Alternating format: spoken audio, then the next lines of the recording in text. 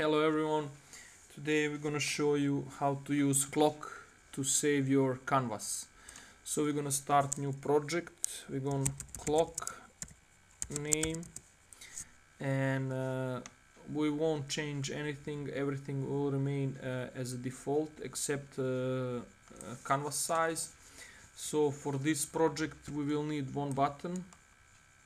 We're gonna rename it save, and here also we're gonna add save, and then we're gonna add canvas, and we're gonna put it fill parent with width and height in order to take whole size of the screen. And we're gonna use clock, and we need file to somewhere store our saved work.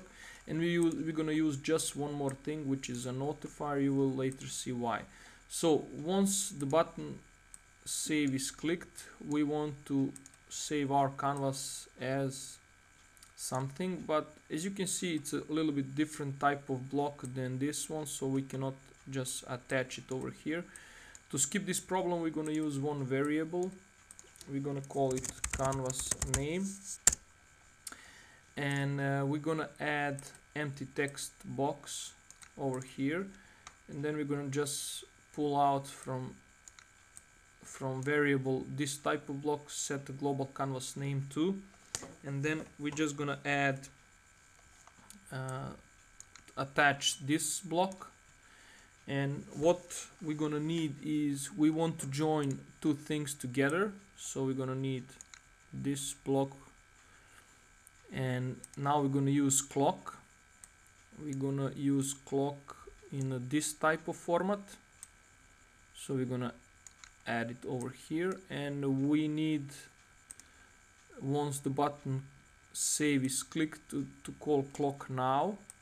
So we're gonna call clock now, and we need extension for our file, and extension will be in this text. I'm gonna add PNG. That's my personal favorite, but you can use whatever you want. And this is everything you need to, once the button save is clicked, to save your canvas.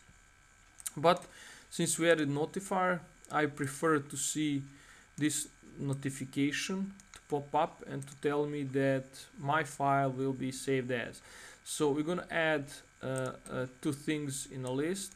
So we're gonna make a list, and then we're gonna pull out one empty text block in which we're gonna write picture saved as, and we're gonna add it over here. And then we're gonna copy this block and attach it over here. And ladies and gentlemen, this is all the work for now. So we're now just gonna build this APK file, and we're gonna add it to our emulator, and you will see how these things work. So let us just this is something that I figured out. It's a really cool way to use clock to every time generates a different name, so it doesn't overwrite my file, because in a PaintPot tutorial they just tell you save canvas as my canvas, and then whenever you click save, it just overwrites the previous work. So we're just gonna pull out this one. Sorry, I'm gonna go to a folder, and then we're just gonna copy it to our emulator, and you're gonna see how this thing is working. So as you can see, this is what we made, and we're just gonna click save, and every time the notification pops up saying picture saved as, you can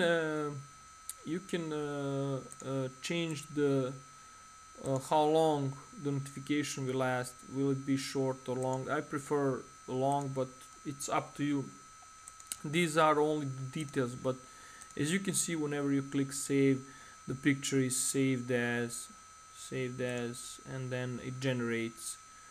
And the only thing is changes here currently is seconds. So you can see it was 32 seconds, now it's 37 seconds, and that's all. As you can see, it's very simple. very simple, and I personally use this type of naming my canvas in my application, which you can find in the description of this video. And thank you for watching, and see you. Bye bye.